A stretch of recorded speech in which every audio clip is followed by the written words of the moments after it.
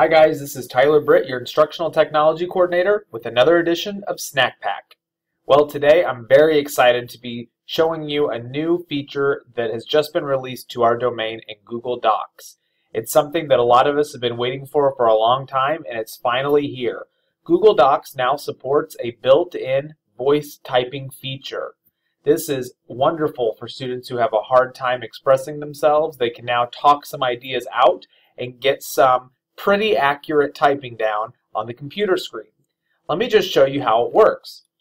So here I've just opened a new Google document.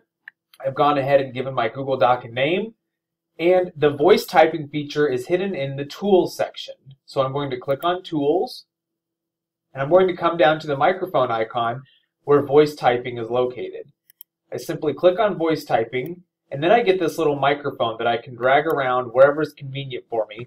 I toggle the voice typing on and off by clicking on the microphone.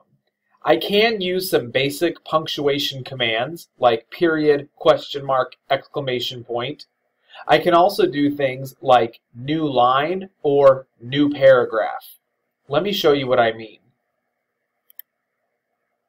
Voice typing is now here for Google Docs, exclamation point. This is something many people have been waiting for a long time for, period. New line. Voice typing in Google Docs can assist students who have a hard time articulating their thinking, period. New paragraph. Voice typing is a game changer in the world of education, period. New paragraph. Can you think of a time when you might use voice typing in your classroom? Question mark.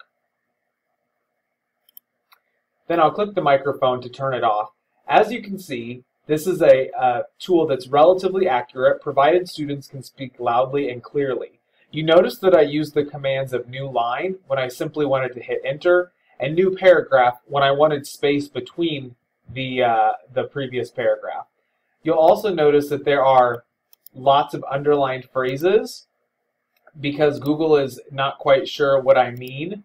So I'm going to have more underlines than I typically do, but you can either ignore them if they're right, or you can go back and make edits. Obviously, like with any other voice typing software, this is not going to be 100% fail-proof for students, but it is a great way for them to at least get some initial thoughts down on the paper without having to worry about typing perfectly, and it provides an opportunity for them to go back and practice editing their word processing.